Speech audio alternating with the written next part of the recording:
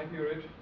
So I'm going to try and take a broad sweep of developments in mathematical economics in the 50s and 60s. And without going too far, we can't really, get very far in the time we have. But the aim here is to give you a sense of how developments in mathematics affected in very important ways the progress in economic theory during that period of time. And that was a very critical period in which many of the approaches that were formulated have had a very long-lasting impact on the way in which economics has developed.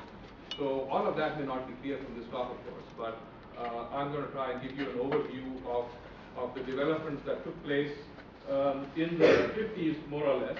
And it has to do with the problem of the existence of equilibrium in economic models and its relationship to fixed point theorems. So essentially, there are two very big strands in economics that deal with the equilibrium theory. The one that has a much longer history in economics is general equilibrium theory, which has to do with the problem of resource allocation, with lots of consumers and a lot of producers, all of whom interact through a market. So this is very much the theory of the price system and markets. Goes back to Adam Smith. The formulations that will be important for what we do, however, had to wait until the 50s before things actually came to the point of being made rigorous enough to be something you could study with these tools. So this theory has to do with individuals who are rational, who do the best they can for themselves, and there are lots and lots of them. They interact through the price mechanism. They look at the prices for various things and decide what to do, whether it is how many apples and oranges to consume, or whether it is how much wheat to produce. And in equilibrium, the prices equilibrate to make sure that demand equals supply, and ultimately this corresponds to a certain allocation of resources in the economy. Now, this has turned out to be very, very important in economics, because one of the implications of this theory is that there are some nice properties to the outcome of this way of allocating resources. And under certain conditions, it leads to what's known as Pareto efficiency, which is to say that the way in which resources get allocated through this mechanism is such that no one could step into the system, change things, and make everybody better off. Okay?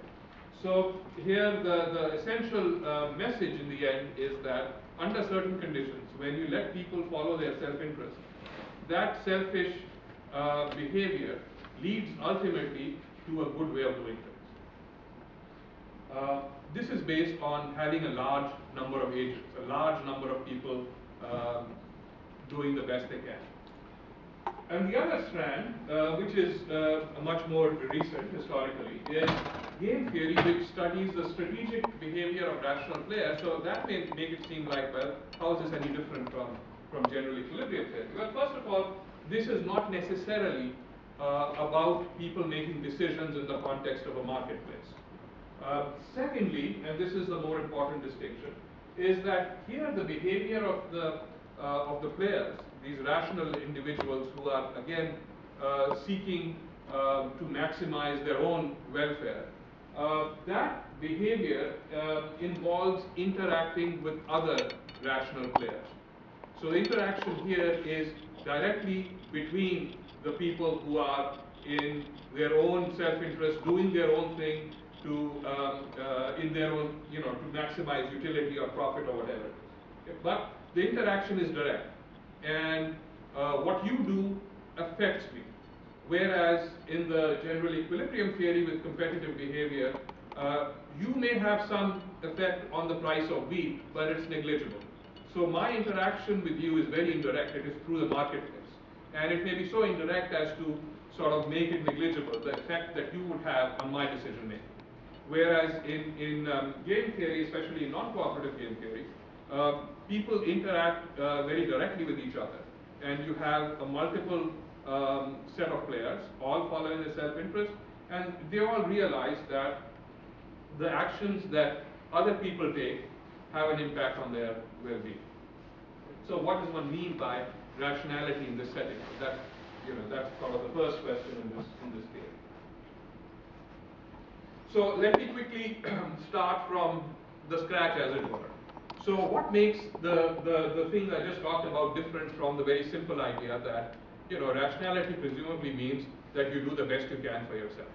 Well, the simplest place to begin is decision theory.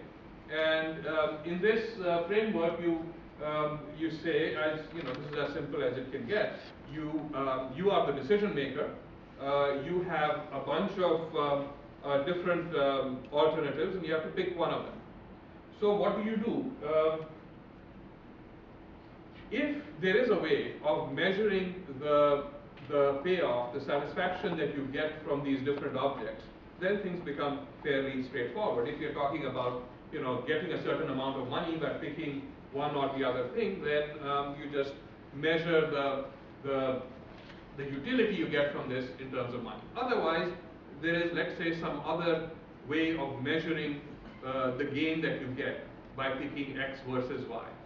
Well, if it's as simple as that, what does rationality mean? It means simply that you make a choice from this set that maximizes the value of this function, U of X. Okay? Now, this is the point at which both general equilibrium theory or game theory would enter and say, well, we're now going to study a situation that's much more interesting and perhaps more complex. But the central idea of rationality is not going to change. So that's what we mean by rationality in decision theory. In game theory, where we have a multiple number of individuals, each trying to maximize their utility, the way this changes, so it of course wouldn't change if you had people whose actions didn't affect other people's actions, right? So you could just take one decision maker, and if you had 10 decision makers and their decisions didn't affect other people's decisions, there'd be nothing new. What's important here is that if you consider the utility that one individual gets, that depends now not only on this person's decision or choice from this person's collection of choices, but also on what other people choose. So that's what makes this interesting. So now rational behavior must be defined subject to the rational choices of others. And we'll see in a minute what this will mean. But let me just point out one quick observation here, is that this idea of rational behavior by one individual who is affected by the choices of other rational individuals is not the same as the decision theoretic problem, nor is it the same as decision theory under uncertainty. So you might imagine that if you are a decision maker making a decision under uncertainty, the choices you make will depend on certain things, on the state of nature. But that's very different from the payoff you get depending on the actions of other people. And more importantly, other rational individuals who have a similar self-interest.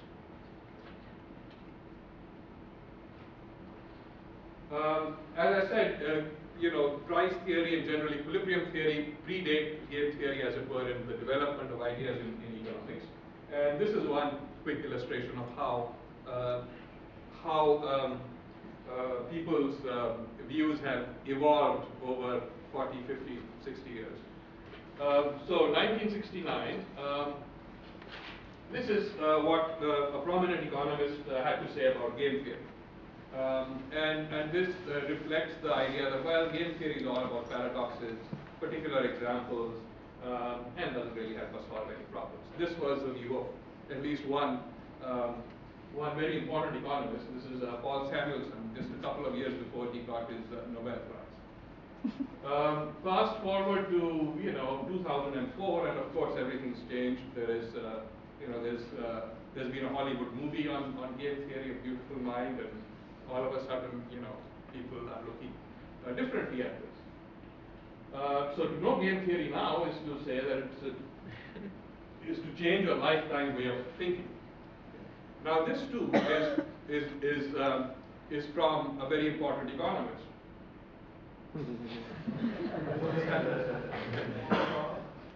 So I say all of this just to give you a sense of how things evolve, and I think it's probably a reflection on the greatness of Paul Samuelson to be able to say this in 2004.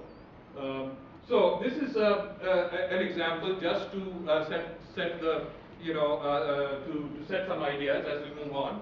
And you may many of you may be familiar with this, so I will try to go through this very quickly. It's a way of illustrating how it is that rational behavior is by individuals is not quite the same thing as trying to do the best thing you can collectively, which was the message from Adam Smith and so on. So we have two prisoners who are being questioned separately. They've been arrested for a crime. The DA doesn't have a lot of evidence, has some, and the idea is to get each one of these guys to confess. It's important that the prisoners cannot communicate with each other. They are being held separately. They know all of this is happening. That's not an issue. It's not as if they don't understand how this is going to be played out. And they have the option to either remain silent or to confess. And the length of the term that they'll get to spend in jail depends on the answers that both of them give, or whether both of them remain silent or confess, or what each one of them does. And this is supposed to reflect what the outcome will be as a function of what these two say. If so, in this matrix, let me just clarify what the numbers are. So on the row we have the player who's making the choice of a row is Bonnie. Clyde is choosing between the two columns, and each one has the choice of either remaining silent or confessing. And within each of these cells, we see how many years they will be spending in prison, depending on what has been said or not said. If they both remain silent, they are both in prison for 5 years. So the first number is supposed to represent the number of years for the row player, Bonnie. The second number for the column player, Clyde. Okay. So if they're both silent, they get 5 years each. If Bonnie is silent and Clyde confesses, this as a reward for truth telling, Clyde is only going to be in prison for a year, and Bonnie gets 30 years. Okay. If they both confess, they get 10 years each. And similarly, this is symmetric. If Bonnie confesses and Clyde is silent, then Bonnie gets a year and Clyde gets 30. Okay. So it's as simple as this. Okay. So this is the situation confronting these two people. They are rational. They are interested in maximizing their own payoff. And here, obviously, the best thing for any one of these guys would be to spend only a year in jail, and the worst thing possible is to be there for 30 years, right? Now, they know this matrix, they know this picture, both of them, and they are rational. That's all we need to assume. The other implicit assumption here is that not only can they not communicate with each other after they've been shown this picture, but they cannot. Well, that's it. So they have to independently make their choice, and then what's going to happen is based on this. So what are rational strategies for these two people to choose? Well, one simple way of at least looking at this particular example is this. Think about Clyde's decision. This is the person who's choosing one of the columns. Okay. So if you're Clyde, you say, look, I have to choose to remain silent or to confess. I know that the outcome, the payoff that I get, will depend then on not only what I have chosen to do, but what Bonnie has chosen to do. And that I cannot control. I have no control over that. Okay? So I can say, let me leave out from this matrix the payoffs corresponding to Bonnie, because Clyde is looking at this, Clyde doesn't care what payoff Bonnie's get. Right? So this is all that matters to Clyde, are the numbers we see in here. So if you look at what happens in the first column, if Clyde decides to remain silent, he's going to get either 5 years in jail or 30, depending on what Bonnie does. Cannot control that, but do know what's going to happen. Right? So you can ask the following question. I cannot control what Bonnie does, but if I knew that Bonnie was going to remain silent, what would I do? Clearly confess. If Bonnie were to confess, note once again that the best thing to do is to confess. So this is pretty straightforward, right? Regardless of Bonnie's choice, Clyde's optimal choice is to confess. Okay? So this is, in a sense, a very compelling sort of example. That's why it's so popular. Right? You don't have to make a lot of difficult arguments to make this very simple claim. It's true that my payoff depends on what the other person does, but my best choice is always the same. Yeah. Question? No. Okay. So this is known as a dominant strategy for Clyde, because the best thing to do turns out to be independent of the other person's action. The payoff is not, but the best choice is. And for our purpose, that's all that matters in trying to define rational behavior. That's the behavior we will predict. Well, things are pretty symmetric, so if we were to redo this for the role player and ask, well, what should Bonnie be doing? Now just look at the first payoff in each of these cells and come to the same conclusion. If Clyde is silent, Bonnie should confess. If Clyde is going to confess, then again, Bonnie should confess. So, they both have dominant strategies. They're sort of the obvious rational choices. So what happens in this game? They're both rational, and they both end up confessing. They get 10 years each. You might say, well, okay, but that's the conclusion, so that makes sense, and that's it. Why is this a dilemma?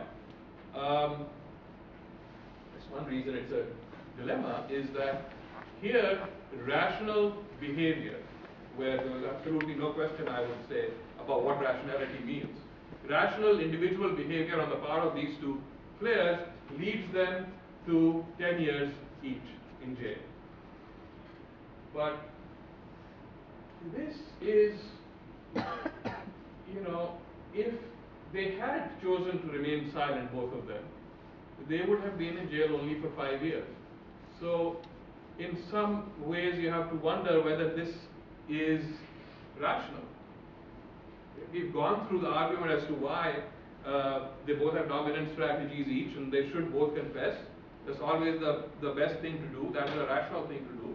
But what comes out as an implication of rationality is something that is not what you might say group rational or socially rational. They both ended up following their self-interest, and in the end, they are at a point where it's worse for both of them than some other choice of action. Okay. So this is the dilemma. It depends basically only on one implicit assumption, which is that these two guys cannot write a binding agreement and cooperate. If they could, so how would they possibly get to the better outcome? If they could go to a lawyer, sign an agreement, get it notarized or whatever, and then say, well, if we ever get caught, we are both going to remain silent, and if you renege, then nameless things will happen to you. Okay? If they could do that, then the whole story changes, right? Because then, and that is really the only way in which you could see them sustaining the much better outcome. But if they are not able to collaborate, or if they're not able to cooperate once they are in this situation, then they are doomed to being rational. Yeah. Sorry, if that's the case, then the whole matrix changes. It's not this matrix. Why does the matrix change? We'll say sign, and we can certain promises. If you don't do this, I think they should get some punishment for that. Yeah, but one shorthand way of dealing with those sorts of situations is to say that people can write binding agreements, and we are not going to have to describe all of the details of those binding agreements. Okay, so this is This is just to draw a sharp contrast between the implicit assumptions here and what is part of another theory of cooperative games, which really I'm not going to talk about. But you're right. I mean, in any of these situations, you could put in enough details to try and describe every conceivable outcome, right? But still, I think the important thing is take this example the way it is, and it gives you a certain conclusion. Okay? Now, in many games, players don't have dominant strategies, and so this argument of trying to understand what rationality means, what a player will do, is no longer that simple. So if I had numbers like this, for example, look at the column player. I've written down the payoffs to the column player.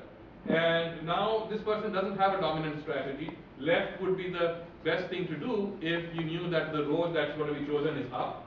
And right would be the best thing to do if you knew that the row that's going to be chosen is down. Right? So now it's not so clear what this person should do. And this makes it different from the prisoner's dilemma. And that example, the prisoner's dilemma, was constructed in a way to make one point very, very forcefully, which it did. That rational behavior where we didn't have to question what it meant led to an outcome that was socially inefficient. So here, we can't be sure what this person would do. This person will have to make at least some conjectures about how up or down is going to come about. If you were choosing between two lotteries, and up and down were two different states of nature, and you assign some probabilities to them, you'd be able to figure out how to evaluate 3-0 or 2-1 based on the probability of up. And that would be decision theoretic. That wouldn't be a game. What would make this a game is if up or down is being chosen by somebody else. Then I have no business really saying, let me assign some probability to that person's action without looking at things from that person's point of view. Because that's not some random act of nature. That is some other rational individual who is similarly motivated to maximize his payoff. So to figure that out, though, I would need to know what the other numbers are in this matrix, right?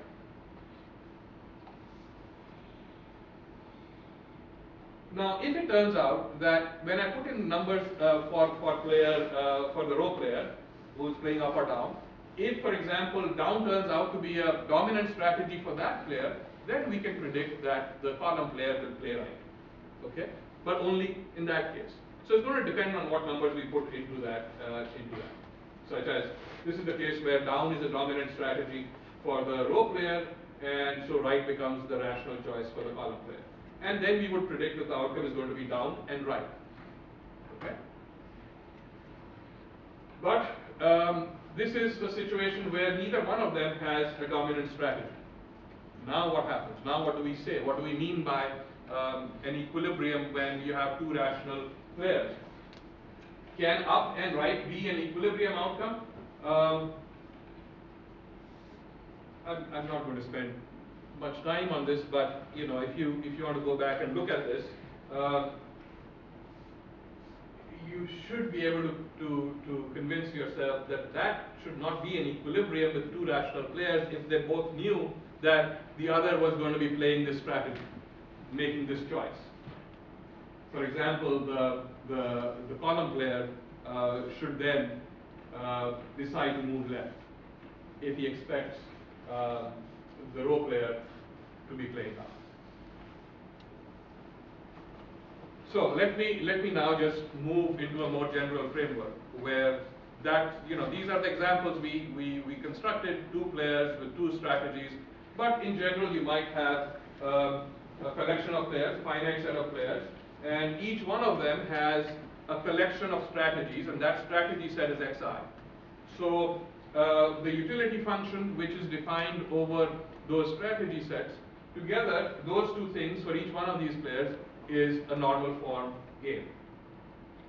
Each player's strategy set, the Cartesian product of these xi's is x, and very important here is the idea that i's utility depends not just on xi, it maps from x to the to the reals. So i's utility depends on xi and xj and all the actions, all the strategies chosen by the entire collection of players. So player I chooses little xi from xi. That's the only thing I can do. But the payoff, the utility, depends on the independent choices of all the players, i.e. it depends on x. And of course, some of these things are the result of choices of other players. We've just seen examples of two-player games with strategy sets that had only two elements each. So a rational player presumably chooses a strategy that maximizes utility, but this must now depend on what other people are doing. So clearly, the following thing we should be able to accept, that if you told me that so x minus I refers to all the xj's not equal to I, so these are the action strategies chosen by everybody other than player I. So if this is known, my choice of xi should be simply a matter of maximizing the function ui given x minus I, right? So what I have is a mapping from x minus I to xi. This set of maximizers of the utility function as a function of other people's strategy choices is known as the best response mapping or the best response correspondence.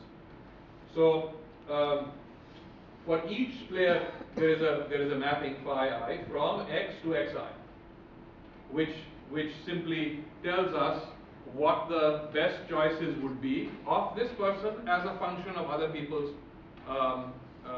choices. Now this by itself doesn't do you a lot of good, because ultimately you want to know what other people's choices are going to be. Okay? Where is this mapping of things going to settle? So here's a definition of an equilibrium. Okay, so you may or may not have dominant strategies, but a Nash equilibrium is sort of, it's a natural way, if you looked at the previous slide of how we define the best response correspondence, is a strategy profile of some x bar such that each player's choice, that is x bar I, is a best response to the choices of all the others. So if you have two players, each one is playing a best response to the other. So the two choices must be mutual best responses. That was true in the prisoner's dilemma and in the second example as well. So dominant, if you have dominant strategies, they will have these, this property of being a Nash equilibrium.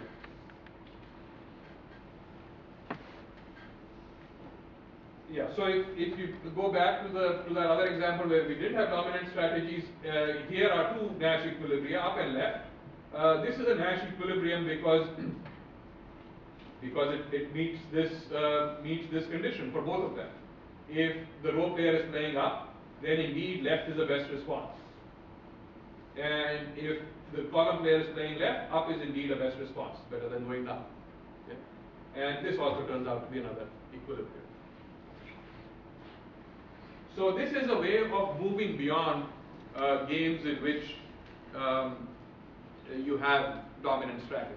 It's nice if you could do that, but it's not always the case that you find dominant strategies. Now, the equilibrium concept that I just mentioned, this one, is now known as a Nash equilibrium. It comes from Nash's PhD dissertation, and the paper was published in 1950, and then another one a few years later. And this is essentially the way in which he described equilibrium. I should say that in the economics literature, there were things of this kind that had already been discussed, but principally an economist, a French economist from the 19th century, who had talked about firms making their production decisions depending on other firms' production decisions. So there were a lot of things in the literature that were related to this sort of thing, but never at this level of generality. And why this was going on, the reason I'm mentioning this from the Theory of Games and Economic Behavior, a book by von Neumann and Morgenstern. This was published in '44, and this is responsible for a lot of the developments in game theory, but in fact, it's responsible for much of the mathematization of economics that took place. And this is a sort of statement that you would not have seen in an economics paper at that time. And this is their, so this is not related to the equilibrium concept that I just mentioned. For Neumann and Morgenstern were selling the notion of a solution, which I'm not going to describe. It ultimately did not turn out to be that fruitful. A very interesting notion of equilibrium, but as they described it, they said that there can of course be no concessions as regards existence. If it should turn out that our requirements concerning the solution are in any special case unfulfillable, I mean, these are pretty strong statements. They would throw the whole theory out, they said. Yeah. Thus, a general proof for all particular cases, and look at this footnote. This is meant especially for the economics audience in the 40s. What does it mean for a general proof of existence? It means in the terminology of game, for all number of participants and for all possible rules of the game. You know, so it's not going to be satisfied if you can show existence of 3 or 4 or 5 player games, but in general. Okay. And this is the background to Nash's result, which is on the existence of equilibrium, of what we now call a Nash equilibrium. Are there sufficient conditions under which you can show that a game will possess at least one Nash equilibrium?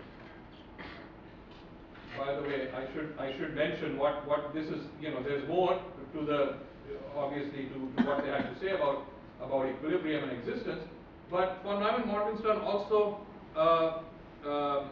made the claim that uniqueness in these sorts of models was not to be had, and one shouldn't be expecting that. But existence, of course, there should be no concessions on. And that turned out to be prescient. I mean, it is extremely difficult. It's only in very special cases that in these economic models one can hope for uniqueness. So this is the result that Nash proved while he was a second-year graduate student at Princeton, that every finite game possesses an equilibrium in mixed strategies. And this proof turns out to require a fixed point theorem.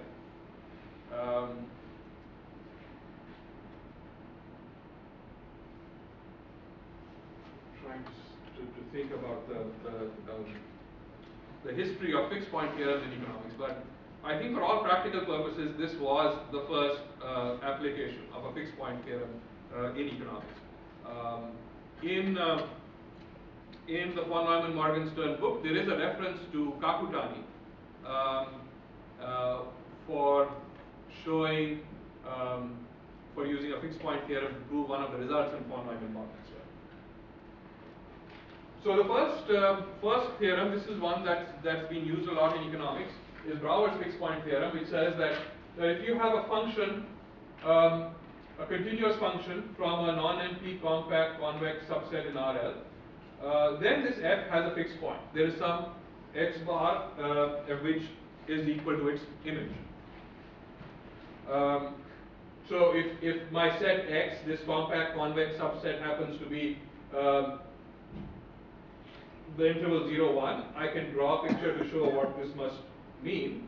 That if I were to look at the graph of any continuous function from 0, 1 to 0, 1, it must cross the 45-degree line. Of course, it may cross it many, many times, but it has to cross it somewhere, at least once.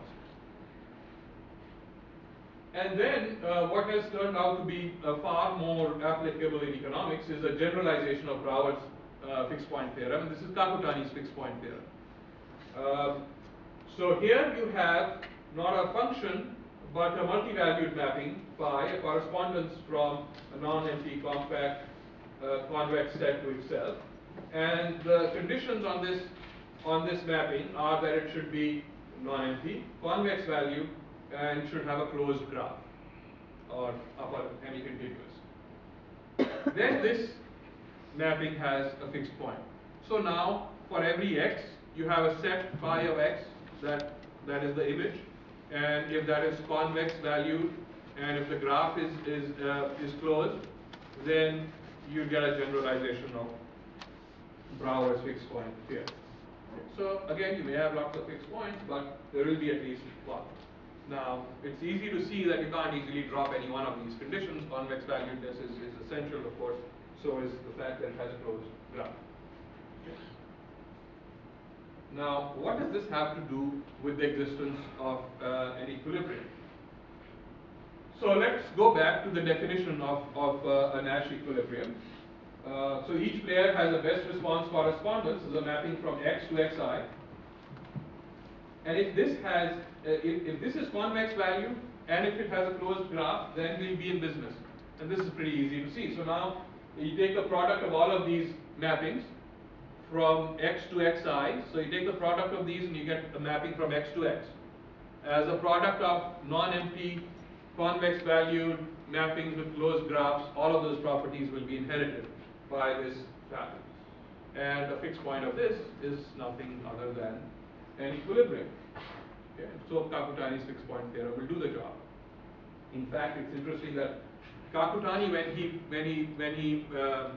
he published his paper generalizing Brouwer's fixed point theorem, like everybody is expected to do, had to show some application why this was important. And his application was to a result of von Neumann on two-person games. Had he simply said that instead of 2, if you had n players, the same thing is true, he would have been, he would have there right there the definition of this equilibrium. But he didn't.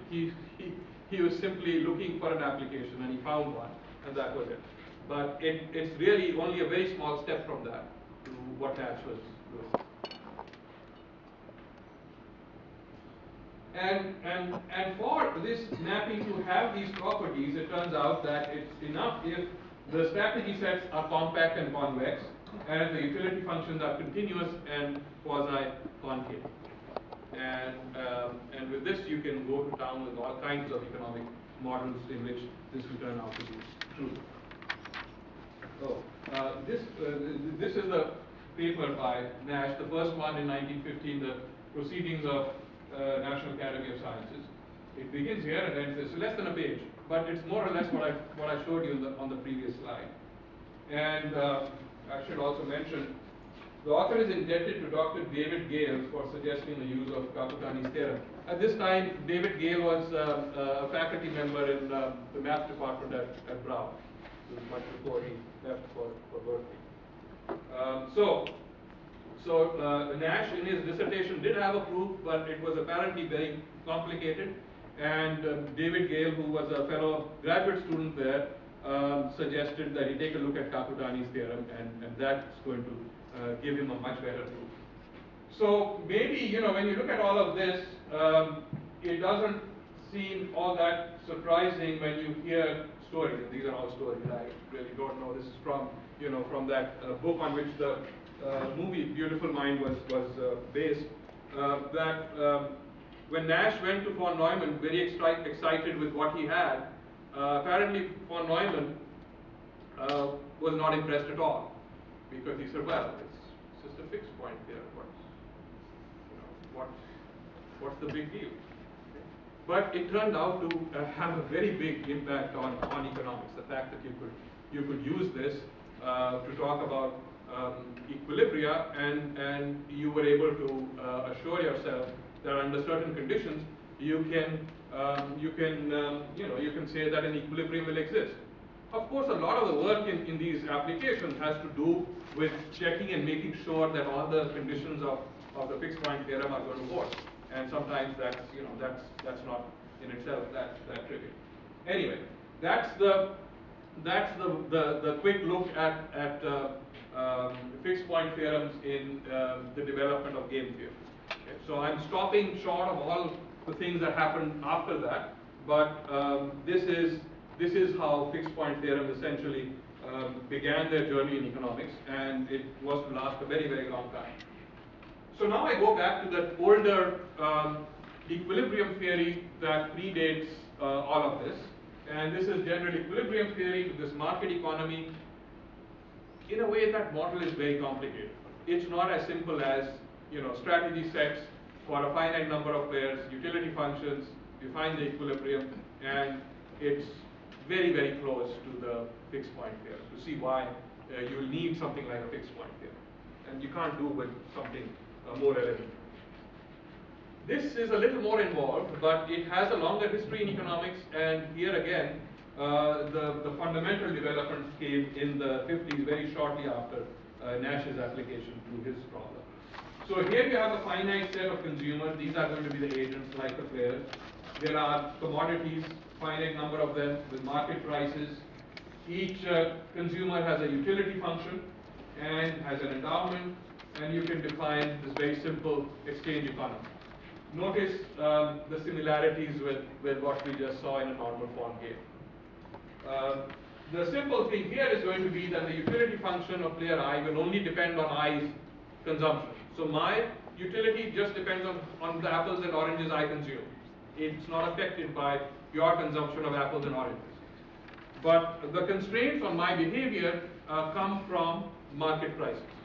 So my feasible set from which I make my choices, unlike the game theoretic model where it was fixed, here it's going to keep changing as the market prices change. So given market prices, which we'll be able to take without loss of generality for each commodity to be sitting in the unit simplex in RL, given these prices, each person has a wealth which depends on endowment and the prices. These are the market conditions.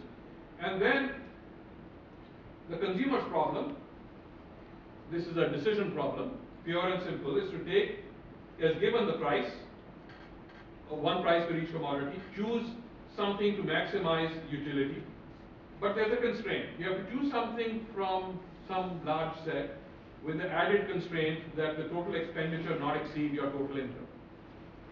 So now your choice set begins to change as the market prices change.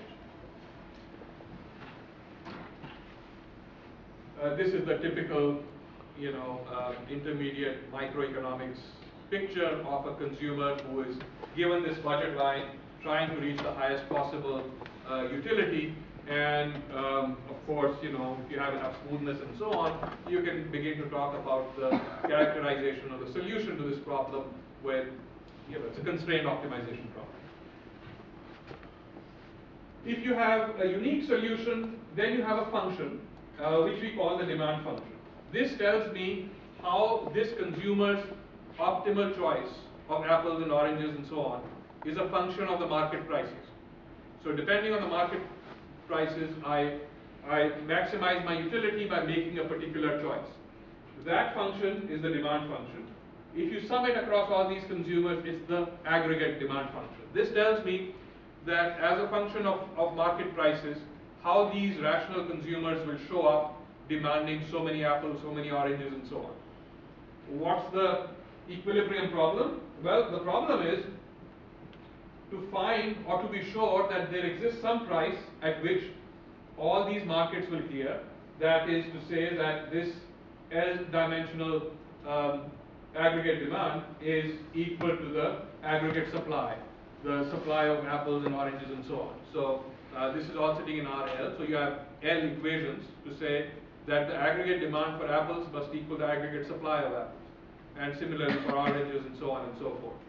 And the question is, before we pay any attention to Adam Smith and everybody else who followed him, can we be sure that this model is coherent in the sense that there is even the possibility that there is some collection of market prices at which this will all happen?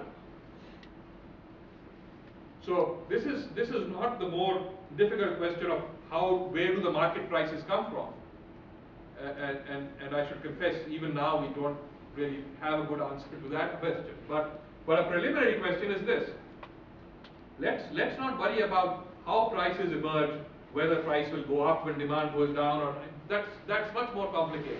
Forget the dynamics.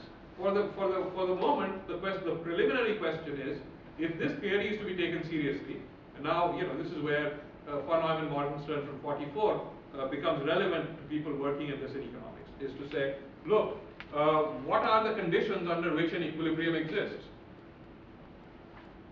So if Adam Smith was able to convince us with his stories about how the invisible hand will take care of all markets clearing, and why in the end this will be a nice thing for society, let's at least be sure that in our model there is at least one P bar at which this happens.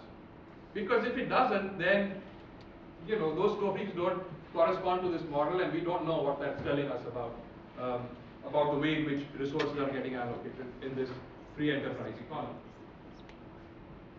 So this price and this collection of demands we call a competitive equilibrium. Now, one of the reasons that this is so important in economics is because there is a welfare theorem which says that if you look at a competitive equilibrium, you'll find that the allocation corresponding to it, that is the consumption of all these consumers, will turn out to be Pareto efficient. So unlike the prisoner's dilemma, rational behavior here will lead to a socially efficient outcome. It won't be the case that these people could have made a different choice in their consumption plans and found that all of them would have been able to get higher utility. That's not possible. And it depends, of course, on the implicit assumption that ui is a function only of xi, not of all the x's. So, does there exist an equilibrium? Can we find sufficient conditions under which an equilibrium exists? So that becomes a big question. And as you can see, this is a somewhat more complicated model in which to set it all up and then get to the point where you can actually point to what it is that you mean by the existence problem. But there you have it. Okay? And so, no surprise, to answer this, you'll need a fixed point theorem. In fact, there is a very precise way in which it turns out that you couldn't solve this problem with anything, that wasn't equivalent to a fixed point theorem. So we have to find a P in the simplex such that aggregate demand equals this given point in Rn, aggregate supply. Now, if I were to just write down the following function, f of p is as p plus psi of p minus omega, if I found a fixed point of this, I'd be done, right? But cannot apply Brouwer's fixed point theorem to this, even if psi is a continuous function, because this is not amenable to the fixed point argument, because it's not mapping from a set back to itself. Okay, it's going off into somewhere else in our head. So we cannot apply Brouwer's fixed point theorem, and so you have to do something more. But this is where one might begin to see where you'll need that tool. But you can modify this function. You can do something like this. Look at the aggregate demand, subtract the supply, mess around with the prices to bring them back into the simplex, and this turns out to be an inward pointing map. It turns out because of other assumptions in the model. Interestingly, this is exactly the kind of thing that Nash did in his second proof of the existence of a Nash equilibrium, with a mapping of this kind. It looks very much like this. So, so you have to work on this, and in the end it turns out that this is how you show the existence of an equilibrium. So Arrow and Debreu and McKenzie, this was in 54, they used Kaputani's fixed point theorem to show under certain conditions the existence of a competitive equilibrium. Okay. And then people began to see the connection with Nash and how the two were very closely related. So in some sense, these are much more involved arguments. But at the heart of all of this is still the idea of finding a fixed point. Cooperative game theory, I said I wouldn't talk about it, so I won't, but this is another branch of game theory which looks very different from non-cooperative game theory. And equilibrium concepts over there, until here I should say the difference is that in the 50s, 60s, 70s, people didn't really see a connection between those existence results and fixed point theorem. Well, they must have because they were related to the KKM theorem, but directly to Kakutani or Brouwer, the connection wasn't clear. But eventually that too has come. So now it turns out that a lot of these things can be seen from the point of view of, say, Kakutani's fixed point theorem. So let me stop here, and if there are any questions, I'll be happy to take them.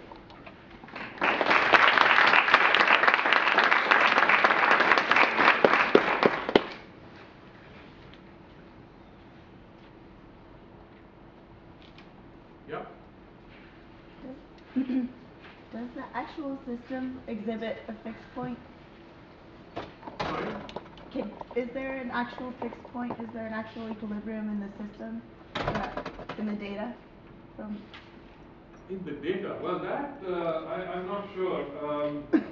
From the you see, once you look at one of these existence results, they tell you what conditions you need on the primitives. So if it's a game, you need to be sure that the strategy sets are compact and convex, and that the payoff functions are continuous. So as long as that's true, you don't really need to go to the data. Right? Now, the problem with going to the data is that this is all about existence. There's no dynamics here. So what happens if you're out of equilibrium? So whenever you go to the data and ask people things, you are never sure that the answer you're getting has to do with an equilibrium or with some out of equilibrium phenomenon. Right? So the existence results are not really that well suited for empirical tests. Other than you could say, well, if you have a game, check whether the strategy sets are compact or not. And if you want to look at a model that has other features, then you may have to do other things.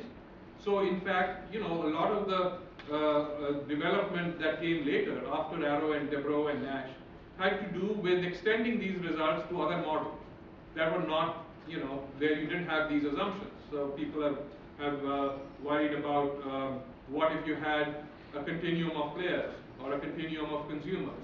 What if you had non-convexities, which is very important in certain areas in economics? What if you had public goods, and so on? But it doesn't really turn out to be something that you would take to the data. What do compact and convex strategy sets look like? Like I know like for regular sets, like what compactness and convexity means, but these are like strategies that you could do, right? Yeah. So suppose I'm a producer of wheat, okay, and my decision is how much wheat to bring to the market. And of course, there are other things behind this. I could produce 0, or I could produce 10, I could produce 20. So I can, let's say, this is a commodity that can be considered to be, perfectly divisible. So I can, my strategy set then is just some set in R plus. Okay? And if there is some exogenously given bound which says I can't produce more than 20 trillion tons of wheat, well then, that's my strategy set. And as I said, there'll be more behind the story. If I decide to produce 100 million tons of wheat, then it has implications. Then I need so much land or so much labor, and this will be my cost and all of that. So you could look at the particular model you have in mind and ask what the decision variable is for each person, and can it be seen as coming from a compact convex set.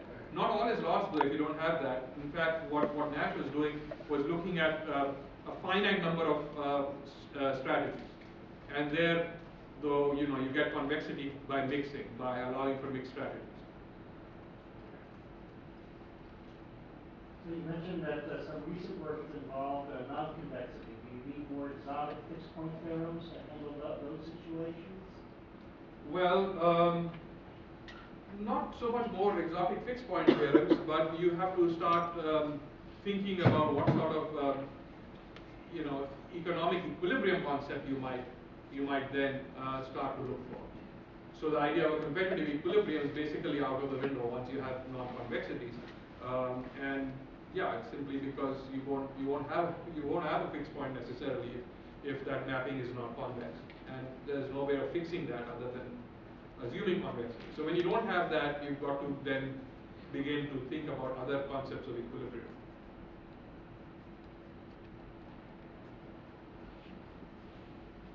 Yeah?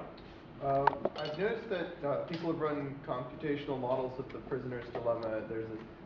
There are competitions for this, and the best strategy, in order to make the prisoner's dilemma interesting so that it's not just confess both times, but instead occasionally cooperate, they iterate through the prisoner's dilemma.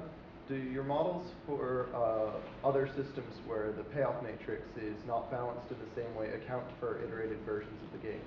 Well, there is a whole field, I would say, of repeated games, where you take something like prisoner's dilemma, and you ask, well, under what conditions might things look different? And one of them, and this is an intuitive idea, is that if you are involved in a repeated interaction with someone, you may be able to sustain much more cooperative-like outcomes, rather than a situation in which it's a once in a blue moon sort of interaction, where you're going to have this interaction and then you'll go away and you never see this person again. The way in which you behave in that is likely to be very different if you are interacting with the same person repeatedly. And if you have a finite number of repetitions, theoretically, it doesn't change anything. Because when you get to the last stage, suppose we're going to play the prisoner's dilemma 10 times. When we get to the 10th one, what should we do? Or what do we expect these guys to do? Right? So that's what's going to happen there. So once you know that, what's going to happen in the 9th one? Well, there's nothing to be gained by not choosing a dominant strategy, because you know in the last game that's what's going to happen. So if it's finite, it unravels. But if you have infinitely many repetitions of this, then yeah, there is a folk theorem which says, well, anything goes essentially. You can sustain all kinds of behavior as equilibrium behavior in this infinitely repeated game. So that's the theoretical benchmark. So now, to actually looking at people playing these games, I think to the extent that you can produce a sort of environment in which people think this is going to be played for a very, very, very, very long time, maybe you begin to see some of those features of the infinitely repeated game. But I would say that if it's understood that it really is finite and people can see where that end is and how many times it's going to be played, you shouldn't expect a different outcome. Now, there's a lot of work in behavioral economics more recently, which sort of questions this whole notion of rationality, that people care about other things. And now, once you bring that in, of course, this is. Sorry, instead of considering infinity, why not just condense it into finite times? When you don't know how many times you need to repeat it. That's a very good way of doing it. So in fact, people, So people have looked at that. That's a very good way of doing it, where in fact there's uncertainty about when it's going to end, and that has some of the features of that